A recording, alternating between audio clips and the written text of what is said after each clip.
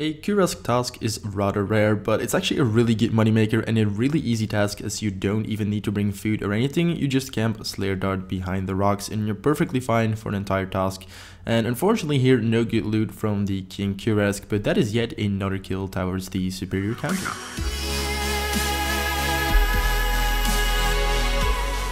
Alright, another Wyvern task is coming to an end here, and that is task number 407 completed. Quickly going to teleport out and check the loot, but I got a feeling that it is rather disappointing. I had about 60 kills on this task, but I don't even think I'll make a million out of it. So let's see, only 733k. Still, that is some nice money. One thing I've been wanting to do for a really long time is be able to learn how to solo the Dagonot Kings, but since I don't really have the time to watch like in-depth guides and get like really in-depth on all of this and actually have someone help me out to do it, because that would be the first step, I am going to do some Dagonot Rex instead. It's really easy to solo this. All I had to do is get into the room and then it was basically fine. I will have to X-lock out of here if I want to do this again, but that's alright. I got the Ring of Life just in case, but yeah, it's pretty chill here. I got myself some Blood Barrages and everything, and that is kill count number 5 of the Dagonot Rex. Obviously the loot is usually not that good unless you get a Berserker ring, which would be incredible on a first task, but I'm gonna finish my task here mostly. I did bring a lot of super restores and brews that I don't think I would really need, but for now it's just better be safe than sorry. So my armor is looking pretty shitty, to be honest, with a lot of Freyr bonus just in case, but the thing is, Dagonot Rex has 0 magic defense, so whatever you bring, you can even bring negative, it won't affect whatsoever. And I'm actually going to run out of antidotes, I think, before I do any of this. But all in all, a pretty chill thing to do. So I'm going to see how far I can get with one inventory of my supplies right here. But I'm guessing something like 25 to 30 kills, which would be pretty nice. Dude, look what the fuck I just got. Kill count number 19 on Dagonot Rex. And I got myself the Berserker ring. I'm going to quickly pick this up before it disappears. But that is 2.6 mil added to the bank value. And that is just for doing solo Rex, which is like a super easy thing to do. So this is going to pay for a lot of supplies, and this will honestly keep me motivated to do it more. That's a 1 in 128 drop, and I just got it on kill count number 19 for 2.6 mil. Absolutely fantastic. And I got myself the Heart Clue Scroll as well on kill count number 22. Coming up to an end here at the Dagonot Rex with kill count number 45, and the reason I have to teleport out is because I brought too many brews and restores and too few antidotes, so that is something to take in mind next time. Most of the loot here is from the Berserker ring, obviously, but the Dagonot bones are actually worth a lot of money, and with the Fremennik Elite Dyers, they would be noted, so that would mean another 450k added to the bank. Unfortunately, for now, I won't be able to complete the Dagonot Kings all solo, because I tried some duo DKS, as you'll see in a second, but a Dragon Scimitar is really not a good melee weapon for Supreme, so I would need something like 75 attack for the Toxic Staff of the Dead, and 77 rune crafting for the Elite Diaries, but that is definitely something I'll go for in one of the upcoming episodes.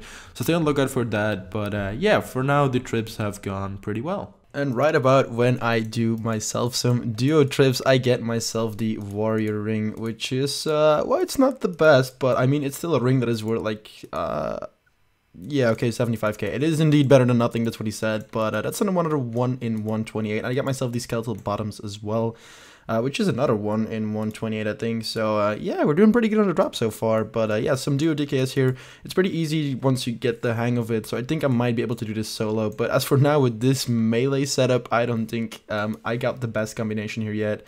So we'll still have to see about that, but all in all, this is going pretty good right now. Well, you could say I sort of get lucky, but at the same time, I got like super unlucky, because a Dragon Axe is really worth nothing nowadays. Like, this is 51k. Man, I could have had a ring once again.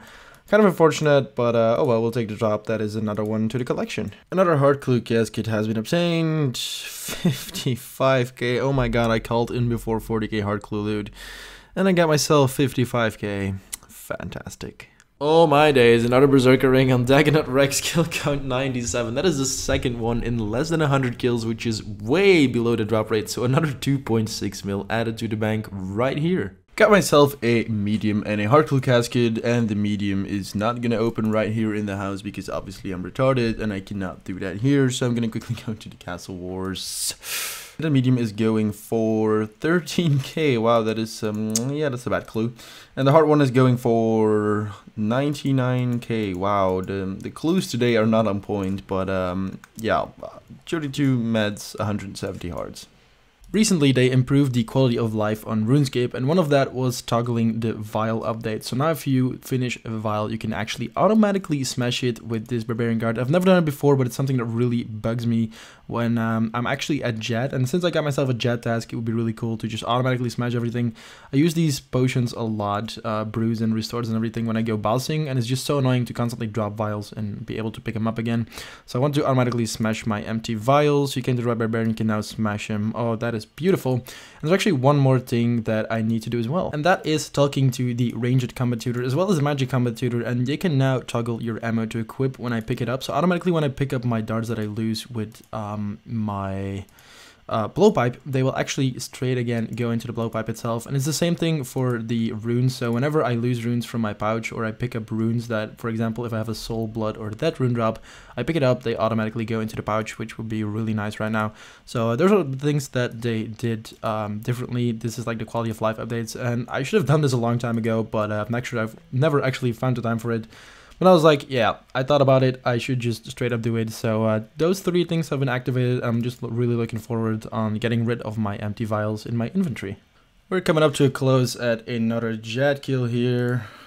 As long as I don't make any mistakes, that is. But for now, it's looking pretty good. I got the healers on me, which was fine. Oh my god, I fucked up. Whew, that was close. Commentating this was probably not the best idea, but we're gonna get the kill here. It's kind of annoying that I cannot record the sounds on my MacBook, but yeah, I think I got myself another new personal best, 45.59. This felt like a really fast kill, which was pretty good, and unfortunately I did not see a pet behind me, but that is another fire cape, another 25k Slayer experience as well. We're gonna exchange this one here, bargain it for the pet, yes. And of course we're not lucky. Next time maybe 412 tasks completed at a total of 825 Slayer points. Finish up my hard clue here. I'm gonna get the casket for 185k, an ancient page 4 and some rune items. That is a good clue, I'll definitely take that. I already finished my Slayer task, 414 tasks completed, but I stayed a little bit longer because the reason I am here is 558 experience left to go to level 98 magic, and we're about to hit it, I think next hit? I hope next hit. Ooh, this is gonna be close. I might actually have to kill some more of these. I did not expect this. Oh no, 52, 47. Yeah, we're gonna go here right about now with level 98 magic. One more level to go to level 99, and that is another max level on the account. Currently 1.228 million experience to go, but that is the Slayer task finished once again. A pretty good task, really chill. I got myself a lot of experience. I gained 83,000 magic experience, 45,000 hit points experience, and 30,000 Slayer experience, which is pretty nice. And the loot is really not that bad either. So if I price check everything, I don't need the heart and I don't need the darts. So about 500k loot, which is really nice as well. Yeah, good task. Another hard clue casket has been obtained. 207k, 11 lumberyard teleports, 11 piscator's ones. What is worth so much right here? I think one of the teleports is actually a lot of money. The lumberyard one, 100k, that is really good. And the piscator is probably, oh shit, that's, oh damn, that is a really good clue. When I got myself the Kraken pet, I was gonna stop Kraken for good, but here I am again, 38 kill count into the task, and I got myself the Trident of the Seas full, and the reason I'm actually still here is because this is such a good moneymaker, and I figured why not do it for the Slayer task. It's a fun task to do, it's pretty easy, and you make a lot of money, and here I go with my very first million with the Trident of the Seas. Entering the very last kill here of my Kraken task, and I gotta say it's been a really good task so far, and I actually got myself a document with all of the loot I've gotten so far, which is right here, and I'm gonna put it all into my inventory after this kill, and I'm gonna see what it's actually worth. But I think I made roughly $1 million an hour here, so I think from now on I might actually continue doing these tasks.